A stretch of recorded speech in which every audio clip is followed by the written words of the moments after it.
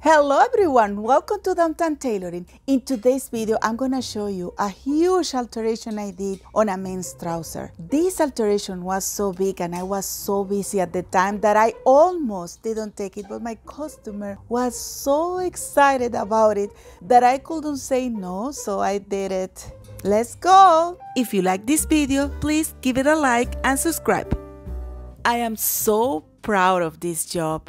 And my customer loved it. So I have to show you guys. I couldn't make it as a tutorial because it would have been like a 4 hours tutorial or something like that, super long, so much job to do. But if you want me to make a tutorial on any of the details I work with, please let me know because there are so many lessons to be learned from this job. They are this new style of pants with the elastic and a drawstring. Oh, my customer don't like it at all, but he loves the material and the lines. So he wanted me to transform it. And then I suggested to get a second pair and we can shorten, and with the material of the leg, we can then redo the waistband and make it the way he like it. Let me show you the label. It's a very nice combination of wool and cashmere. Drawstring just for the shorts. Our long pant will be like a regular normal pants. He brought his favorite pants, and as you can see, it's full of detail. The waistband has a strap with the buttonhole, and the long part has the buttonhole hidden, and we have a small coin pocket as well with the buttonhole, but the belt loop coming through it. You know, it was so many details that even for me, I felt a little bit overwhelmed, but I will tell you how I solved that problem. So first of all, we have to divide and decide which pant will be the short and which will be the long pants. And with the long pants, they are about the same. For the long pants, what I did is to open the waistband and remove it because I'm going to put a new one. And I want to show you something very important. You know, I'm very savage opening, using my blade. But in this case, I am really careful because you don't want to damage at all this material. So I kind of pull and then I just touch the thread, and this is the way I open. The only thing that we are not going to do exactly the same is the back, and we don't want to open that, and we are not going to put the loop at the back. That's the only thing, but everything will be the same. So after I open my waistband, the zipper is just loose, and it's very important that I add a safety pin.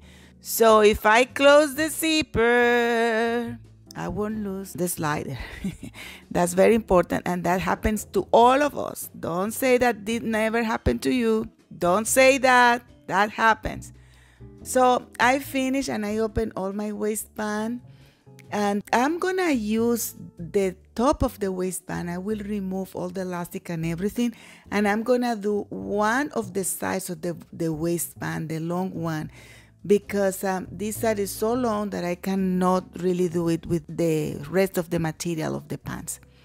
So then I proceed to measure the old pants and the new pants to compare, to see, because usually if the new pants has elastic, that means that the waist has to be taken in because there was a space for the elastic.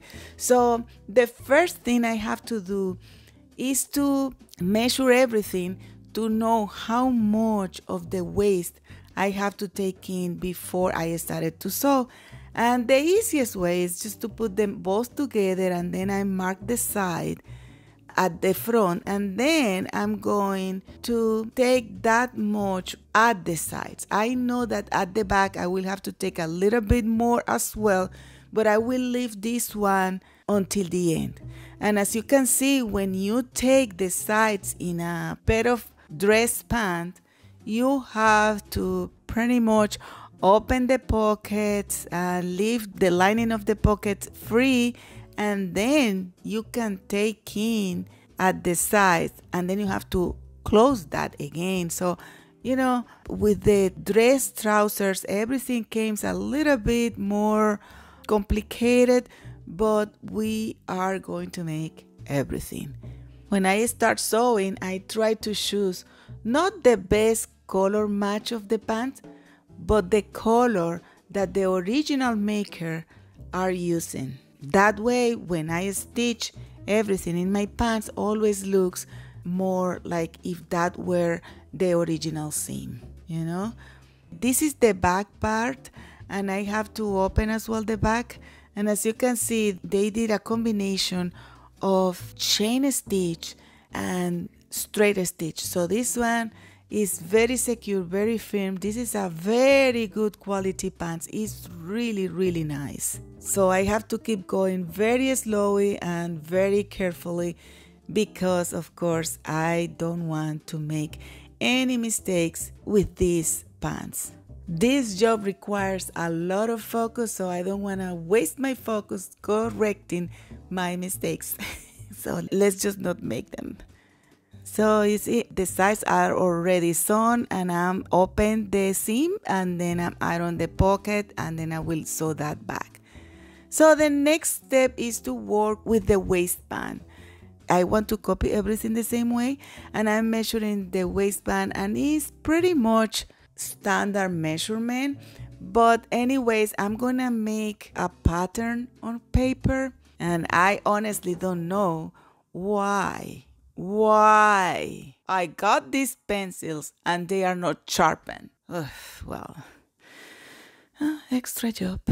So basically, I'm gonna draw what will be the top of my waistband, and then from the bottom part, I'm gonna use standard material that is for waistband. The thing is that when I pull my material, I realized that it was not the cotton style, and I started to look everywhere, and then I realized that I just didn't have it.